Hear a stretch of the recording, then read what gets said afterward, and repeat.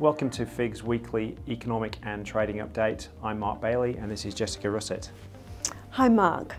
So last week we had CPI data released domestically, and out of the US, President Trump unveiled his tax plan. What were you seeing come through in economic terms? Yeah, I mean, you've hit the two main ones on the head then, Jess, in terms of the Australian data. Pretty lightweight apart from CPI. The core inflation figure came in at 0.5 underneath expectations of 0.6, and also the trimmed mean and weighted median, which is the RBA's both preferred measures of inflation, were also pretty weak as well. Not that you would guess that by reading the press. They were all very much focused in terms of, that the headline inflation figure was now at the bottom end of the RBA's 2 to 3% band at 2.1%. But generally speaking, they were pretty weak economic data points for the CPI.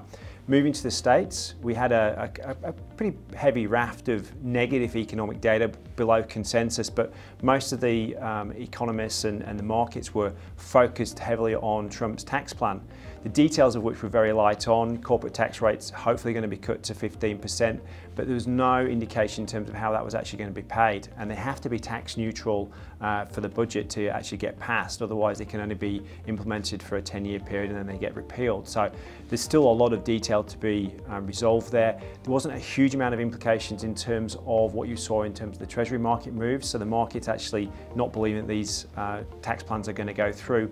Importantly, for those holders of high yield bonds, there was no talk at all, no mention of any repealing of the interest deductibility on the tax side of things, so that was a positive for US high yield bonds there. But apart from that, a slew of negative data. It was against the backdrop, which probably means that the Fed Reserve probably is going to sit on its hands for a while. So Jess, with the CPI print that we saw out of Australia, kind of slightly weaker than expected, that's probably got an implication for investors in the inflation link space. Anything else of interest that happened in your week?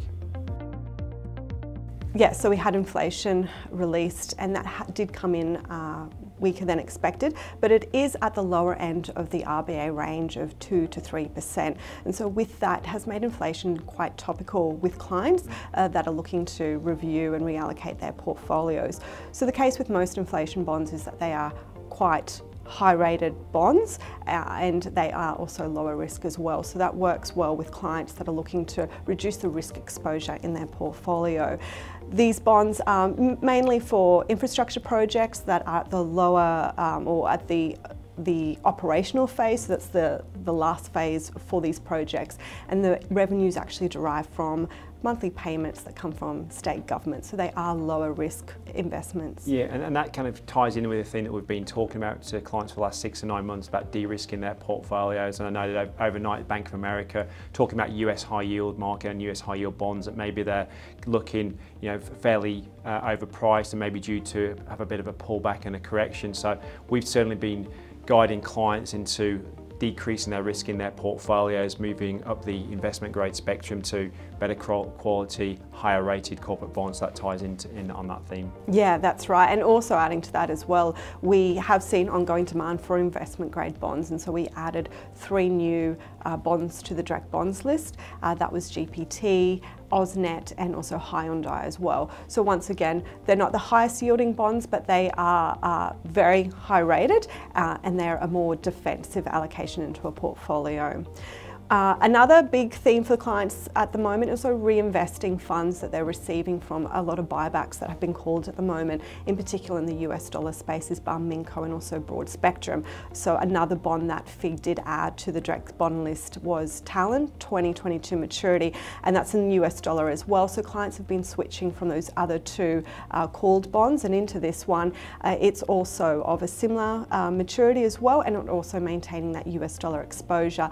But the other thing with this is that it's quite high yielding and it's of the similar credit quality as well as Minco and Broad Spectrum.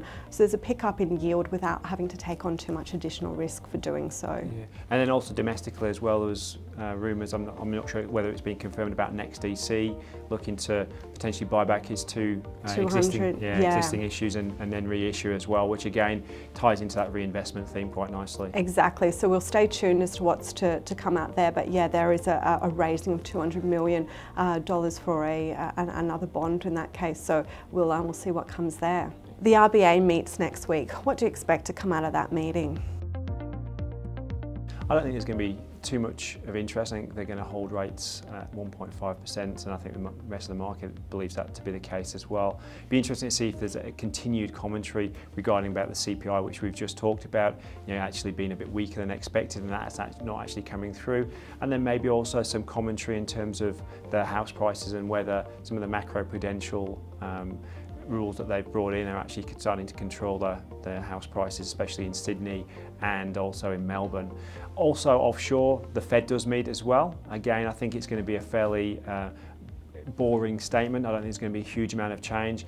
Also on Friday we get the GDP figure as well, and there's been a lot of revisions downwards to that forecast as well. So again, it's going to be a key economic data print for the Fed on top of their preferred inflation measure as well in terms of the core PCE. We do get that as well later on in the week. So quite a heavy data week in the States, but still the focus on central banks. Thanks, Jess. Thanks, Mark. And thanks for watching. Tin hats on, enjoy. If you need any more information, please go to The Wire.